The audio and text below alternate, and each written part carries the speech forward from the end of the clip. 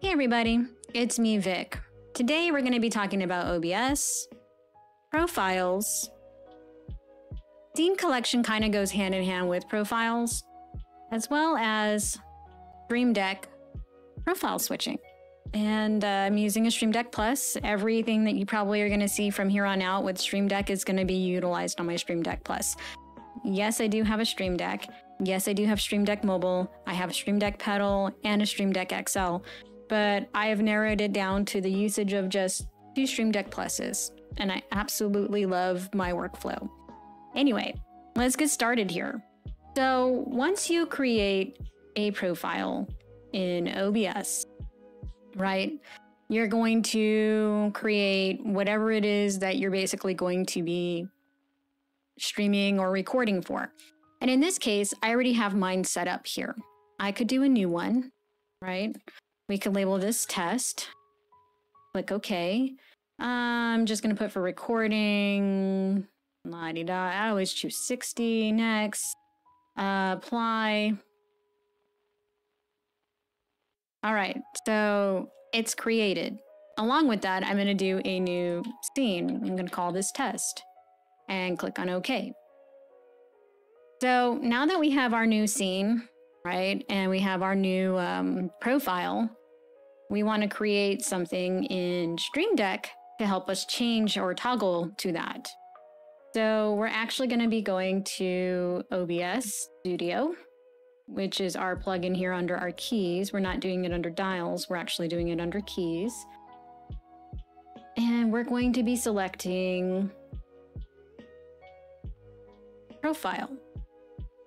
The thing is, I do a multi-action because when I switch the profile, I want to switch the scene collection as well. So I actually do a multi-action.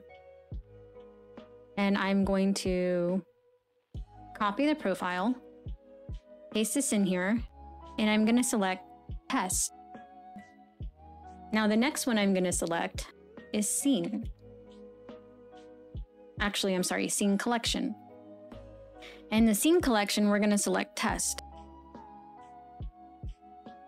And so that way it looks nice and neat. I'm going to go to my icon library. And I am going to type in OBS. And I am going to select something that's reminiscent of switching scenes, as well as collections and profiles, right? So this to me, I'm going to know this is test, right? So what I'm going to do, oh, I clicked on the wrong one, is go back to OBS. I am going to click on my YouTube. Y'all probably are looking at one versus the other. So I use 2. And when I click on YouTube, I have the option of going 2K. And when I do that, it switches to 2K. When I select test, as you can see here, I've switched between it. And I'm going to click the button test. Actually, you know what? Just so that way you all can see this. It takes me there. Profile switching is extremely easy in OBS.